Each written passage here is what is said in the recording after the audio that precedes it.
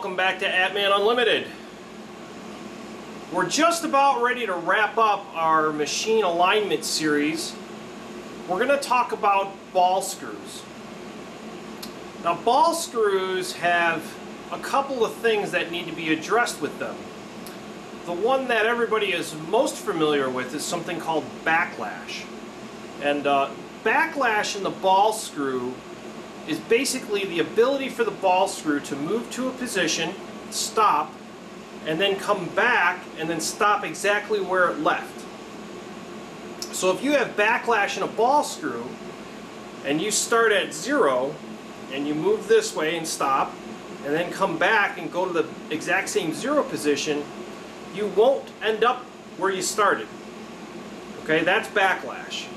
When you go out and come back and you don't come back to where you once were. Now, backlash tends to show up as ball screws start to wear and the preload starts to get looser. A lot of the machine controllers, including this older one, have backlash compensation. But you want to be careful with backlash compensation because if you put too much backlash compensation in, it just drives the controller a little batty while you're trying to machine your parts. So if you have really bad ball screws that have, thousandths of an inch of backlash in them, you probably want to replace them, fix them, get them rebuilt, get them reballed, etc. There's a lot of remedies to that, but you don't want to compensate for that much backlash. The other thing with ball screws is there's an alignment to them. What you don't want to do is you don't want to have your ball screw, if your ball screw is supported at both ends, you don't want to have it bending. Okay, that can do really weird and bad things to a ball screw, so you want to make sure that it's running straight and true. So I'll show some techniques on how to do that, and also some techniques on troubleshooting backlash to figure out where your backlash is located. It may not be in the ball screw itself, it may be the mount of the ball screw, or a coupler, or any number of legs in the system that could be causing your backlash. So don't jump to conclusions and say, oh, I need a new ball screw just because there's a little bit of backlash in it. So let's go over to the machine. We'll measure some backlash. I'll show you how to measure backlash, and then I'll show you some of the alignment and backlash troubleshooting techniques. Okay, so we're going to measure machine backlash here in the x-axis. This technique is the same for every axis. It's a pretty simple technique. I don't have the GoPro set up so you can see the dial indicator. I wanted you to be able to see the setup very well here. So what we're going to do is we just have a gauge block, and we're going to slide that gauge block up against our dial indicator, and we're just going to slide it up just a little bit so that we get a reading. Okay? And now what we're going to do, I'm just going to jog the machine for this test, but you really want to write a program. And what you want that program to do is you want that program to come out and move out an inch or two, and then come back to the exact same spot, and then you want to put a hard stop in it. Then you want to re-zero your indicator. Then you want your program to lift the Z up a little bit, go this way the same distance, and then come back and then push the Z back down. Okay? By doing that, we've moved this way, and then we come back, and then we're going to see what the difference is in our indicator. Okay? So I am just going to jog the machine a little bit, so I'm going to move X plus, and I'll move a couple inches.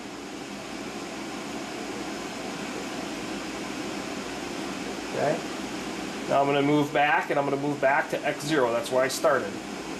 And when you move back, the reason why you want to write a program is you want to be very careful that you don't overshoot. Because if you overshoot, the test is pointless and spoiled. So I'm just sneaking up on it here.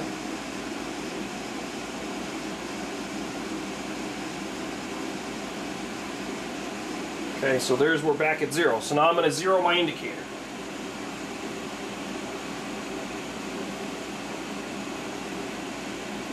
Okay, so now my indicator is 0. So now I'm just going to bring Z up enough so that the indicator is above our block. And then I'm going to move X the other way. And you want to move an inch or two, let everything settle out. Okay, and now we'll come back. And again, it's better to write a program to do this. I'm just showing you the movements here.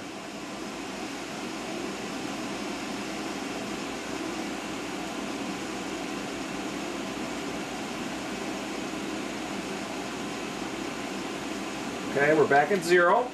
Now we're just going to bring our Z-head down. Now this is why you just want to kiss that block just a little bit, and it's good to have a block that has a chamfer on it, so when that indicator comes down, it will just ride down onto the surface of the block and you're not going to break your indicator. Okay, so now we're back on our block and we're indicating. So now we can take a measurement, and we're exactly back at 0. So our x-axis in this machine, I know, has about 5/10,000ths of an inch of backlash, and we put 5/10,000ths of an inch of backlash comp in the controller, and we end up with 0 backlash.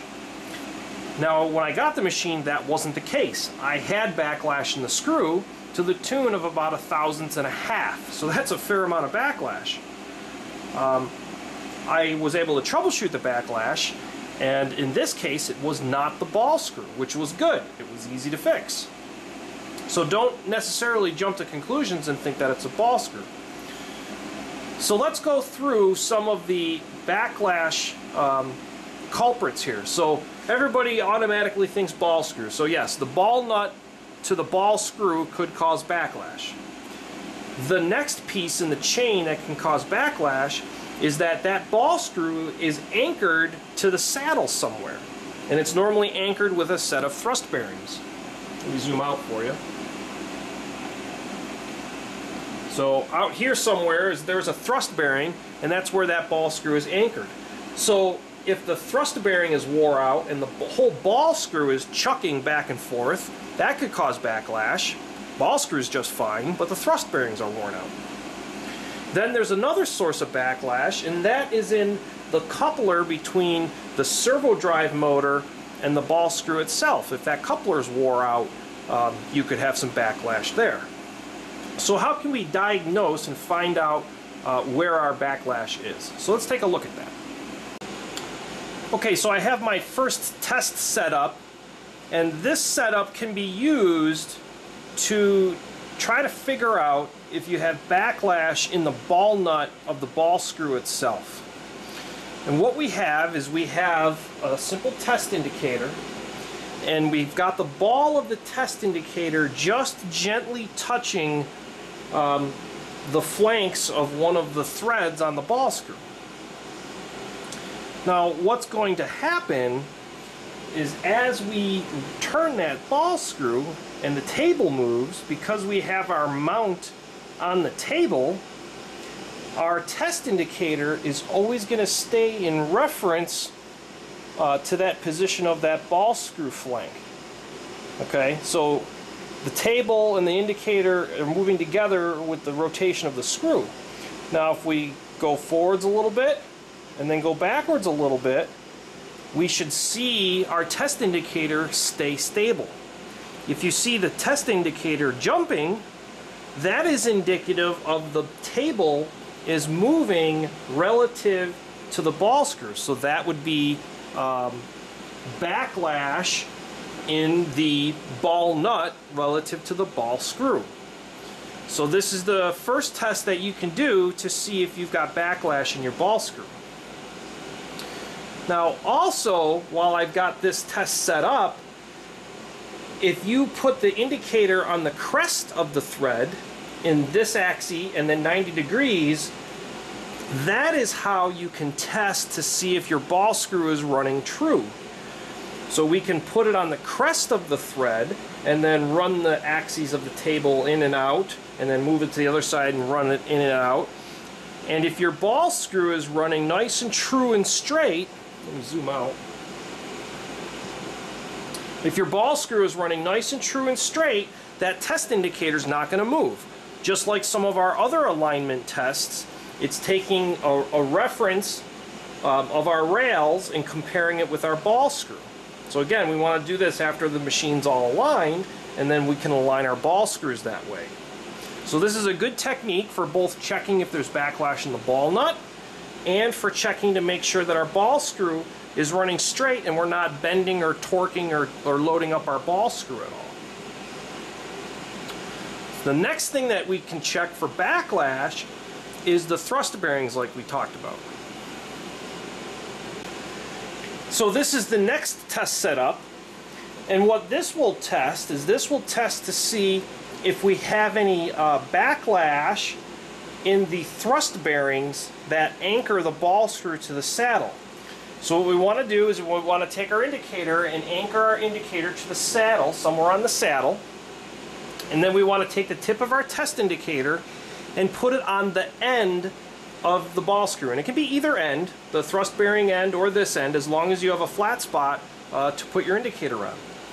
You want to put a mark on the ball screw, just a little touch of Sharpie, and do a few rotations one way and then stop at that mark, take a measurement, and do a few rotations the opposite way and then stop at that mark and take another measurement. So then this will tell you if you have chucking of the entire ball screw in the system due to wore out thrust washers. So that's the second method for checking.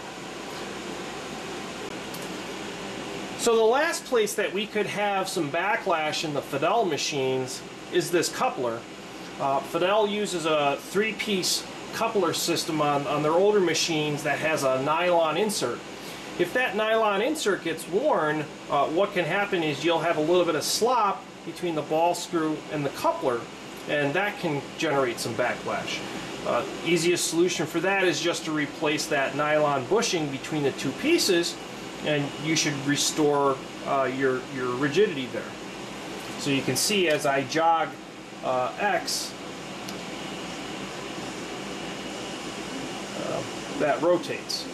So if we have some slop between the two of them, that will show up as backlash because with this machine, our positional control is based on a resolver that's inside the motor. So we're not controlling the position of the table or the ball screw per se. We're controlling the rotational position of the motor, and then it is inferred that that's coupled to the ball screw and the table, and thus the table moves. So if we have any slop in that coupler, that will show up as backlash as well. So those are the three main sources of backlash. Again, we can measure all three sources pretty easily, and we can also measure to make sure our ball screw is running true and isn't getting twisted, torqued, or canted. Okay, if you find your ball screw is not running true, if you look, move the camera a little bit. If you look here at these screws, there is adjustment slots in there where you can move the motor connection around on the Fidels to true up your ball screw so your ball screw runs nice and true. It's important that it runs true for your ball screw pitch to be consistent through the travel. So with a simple test indicator and an indicator holder, we can quickly and easily diagnose any ball screw backlash issues and identify where they are so that we can make the appropriate repairs the first time. Don't automatically assume that your ball screw is bad. It may just be the thrust washers that tie the ball screw to the saddle or the table. Also, keep in mind that if you anchor your test indicator to the moving surface, you can then put that test indicator on the ball screw itself, and it will maintain its reference point because it's going to move with the table, and it will move at the exact same pitch that the ball screw is turning at. So by using that method, we can test for the ball nut backlash, and then we can also test for run out and trueness of the rotation of the ball screw as the axis moves through its travel. So this brings us to the final episode of machine alignment and calibration. It's been a long road.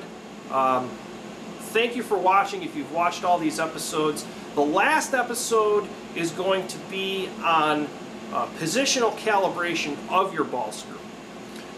So we look forward to seeing you again on the last one, and thanks for watching all the previous ones.